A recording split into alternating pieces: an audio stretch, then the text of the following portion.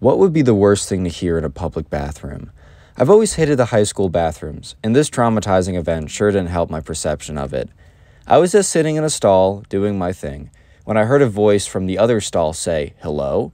Clearly, he was talking to me as I was the only other person in the bathroom, but it was just so weird for someone to talk to me from the other stall.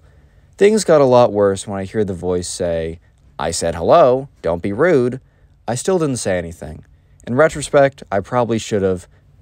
As the kid in the other stall crawls under mine and looks at me directly in the eyes and says, "Say hi back when I talk to you, bro. Subscribe."